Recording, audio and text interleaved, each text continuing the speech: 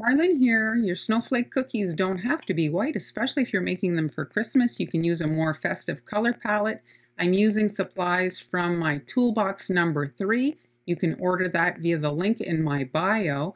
I'm just adding a base layer of green icing, which I need to dry overnight, and taking that opportunity also to make a few transfers.